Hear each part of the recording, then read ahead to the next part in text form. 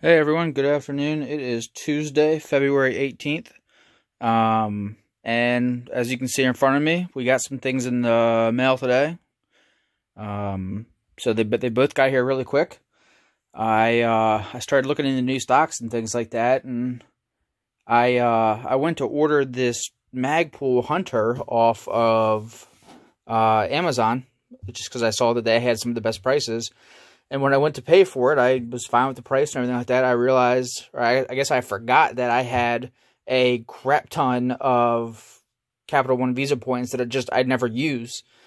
And so the stock was $204 and I didn't pay $1 for it. So I think I had something like 95,000 Capital One points. And so stock was completely free. But as you can see, it is the Magpul Hunter. I went with this because it gave me enough customization, but not a full-blown chassis gun, which I didn't really want. And plus, I had a price point in mind for this, especially for this point in the project, and I didn't want to go with the Magpul Pro because that's like $1,000, I think. And it's just not what I wanted to put into this project. I've got other things going on in my life right now that I'd rather put that sort of money into. So as one of the primary reasons that I went with this stock is obviously, the fact that I can drop in the Magpul bottom metal and run the Magpul style, or Magpul AICS magazines. So this is a 5-round pmag, the 7.62 mag that'll feed the 6.5 Creedmoors.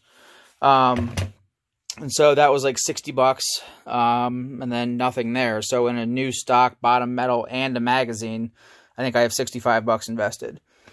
And so rather than me putting this thing all together, because that's pretty explanatory, I will just kind of go over a couple of the things that you need, which is basically just a driver and a couple of hex bits.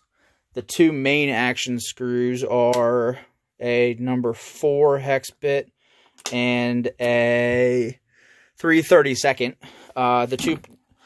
If you go over here to the gun, there's two primaries, one right there and one right there. Those are the bigger, and then only when you're taking off the original do you have to use the small Allen key to unscrew the trigger guard. So this stock will fix my issue of the barrel not free floating. It still has kind of this nicer, wider target style forend like the factory 700 stock does. And then obviously the biggest thing is it'll convert it to accept bottom metal, or be magazine fed, which is a big thing I wanted to do. So I'm going to go ahead and stop here, and then I will go ahead and put it back together. But just a couple of observations. In true Magpul fashion, I think they have the shipping or packaging of their products down to a T. This is like the third Magpul full stock that I've bought, and every time it comes really nicely, put in this foam so the stock's supported all the way down. It's very just clean. The box is nice. Instruction manual, Magpul sticker, and then this box down here is actually additional length of pull. So you can see these sorry, shadow. You can see these right here, these spacers. Just by backing out these screws here, you can expand it and put in, I think they gave me 4 more in this box. And so I can really put a lot of length of pull on this thing. I don't know if I'll need it, but it's nice to have the option. And it's nice that I don't then have to go online and, make sure I order the right color and everything like that. And then same thing over here. Very, nicely labeled box. Instructions, sticker, and then your parts. Just very clean, very simple, no unnecessary stuff. And then also a correction. In my original video, I mentioned, obviously, that the barrel is threaded on this one. And I think I said that it was 1/2 by 28. That is not correct. I don't know why I was thinking that. It's actually 5/8 by 24. I looked it up. I confirmed it at Remington. And so, just FYI. So, if you do watch my videos all the way through and do pay actual attention to what I say, ignore the 1/2 by 28 because it's not true. So, anyway, I will pick back up once this is fully assembled and kind of show you how it looks. Okay, so we're back. I wish I could find my tripod at the moment, because I would have just filmed it. It literally took me 30 seconds to install this thing. I knew it was going to be simple, but I don't know. I guess anytime you're test fitting things for the first time, and I'm just kind of have prepared myself for it to not go as planned, but it did. So, here you can see, that's it. It's that simple. It is take out 3 bolts, put in 2, and you have a nice rifle in this Magpul stock, that is now magazine fed. I apologize for you guys seeing my feet. Let me turn it like that. There we go. So just a couple of things. You know, typically when you take things apart and put them back together, you're not supposed to have leftover parts. In this case, you are. So right here are the things that you are no longer going to need when you convert this exact rifle, right? Which is a blind is a blind magazine bottom. There's no floor plate. There's no nothing. So you have your magazine box, right? And the screw that holds it into the bottom of the receiver. You have your follower and spring. You have your factory trigger guard and the 3rd screw with that little hex bit on it. You don't need that anymore. And then when you actually buy your Remington stock, it comes with this spacer installed in the magazine well rather than this.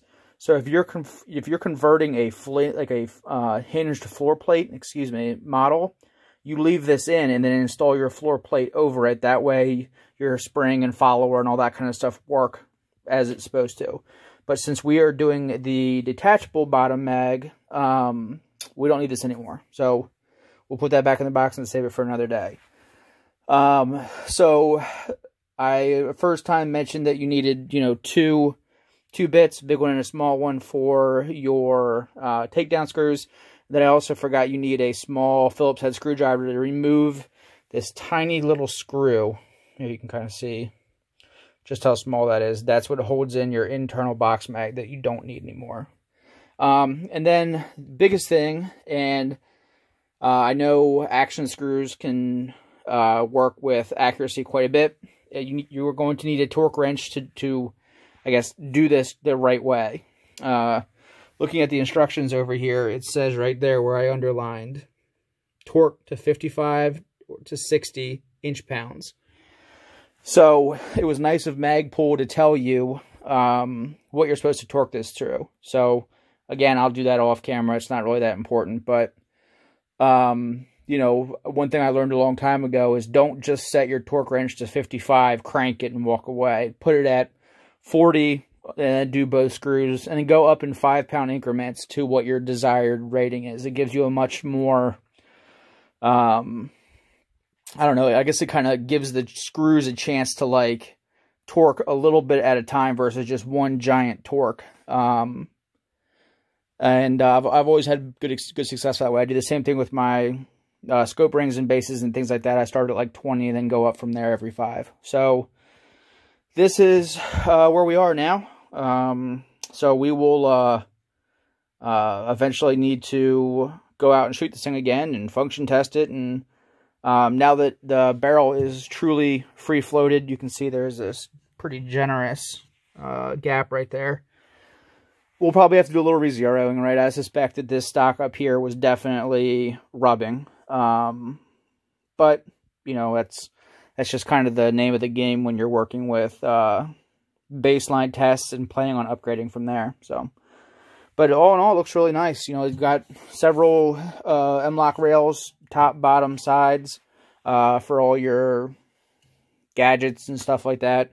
The only thing I'll probably do is just put a bipod stud or Harris mount up front, just so that way I don't have any more gun falling off the sandbag groups like that Winchester Deer Hunter that I screwed up the other day. But yeah, other than that, that is it. You know, there's a lot of information about these stocks out there, so I doubt I'm telling you anything you guys you don't know. But one thing that I didn't see a lot of people with this stock ahead of me do is mention torquing the screws. So if it wasn't important, Magpul wouldn't have put it in there. So I recommend if you get this stock, follow the few instructions there are, because they're there for a reason. So if you have any questions, let me know. If you have recommendations on next upgrades, let me know. I do have more on the way, but we will keep that for another day. Hope everyone had a good President's Day weekend and day off if you had it. And stay tuned. All right, thanks.